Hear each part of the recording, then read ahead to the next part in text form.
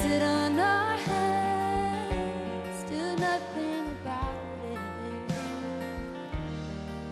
Can we leave this world better than we found it?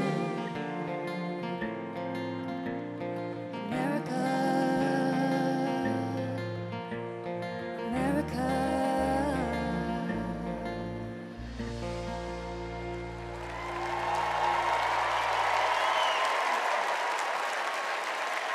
We must choose to be above the ugly words, the hateful anger, and the division those words and anger create.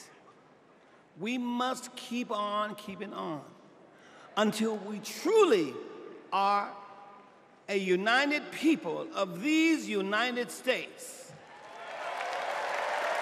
And then we will reach our higher ground. Are y'all ready? Are y'all ready to reach your higher ground? Are you ready to reach our higher ground? Tell me. I want to hear you again. Are you ready?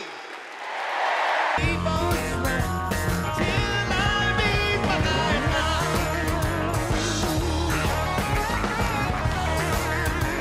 Till I reach my higher ground. Oh no, no one's gonna make me now. All right, till I reach my highest ground. You ever seen a document that could kill a small animal and democracy at the same time? Here it is. You know how when you download an app and there are hundreds of pages there that you don't read, it's just the terms and conditions, and you just click agree, right? Well, these are the terms and conditions of a second Trump presidency. You vote for him, you vote for all of this. Let's take a look. It is in this book. You can read it online at kamalaharris.com/Project 2025.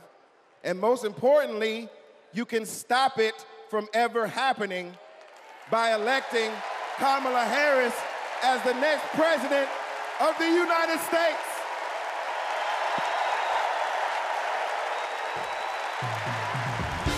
My name is Mindy Kaling. Thank you. For those of you who don't know me, I am an incredibly famous Gen Z actress who you might recognize from The Office. Thank you, The Mindy Project. Or as the woman who courageously outed Kamala Harris as Indian in an Instagram cooking video. Yes, you're welcome. Kamala Harris can cook. Guys, she was so much better than me. But she also knew that my family was watching. So, as she gently corrected my sloppy dosa making, she was complimenting me every step of the way, making sure that my daughter Kit heard how good of a cook I am. She had no desire to be seen as better than anyone else. She just wanted my kid to be impressed with her mom.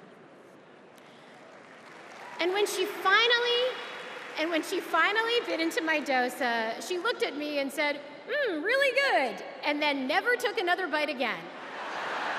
Yes, but it is that warmth, that generosity of spirit that I know she will bring to the White House as our next president.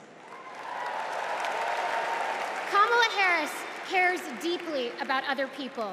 She will fight to protect our freedoms, because those are the values that her mother passed down to her.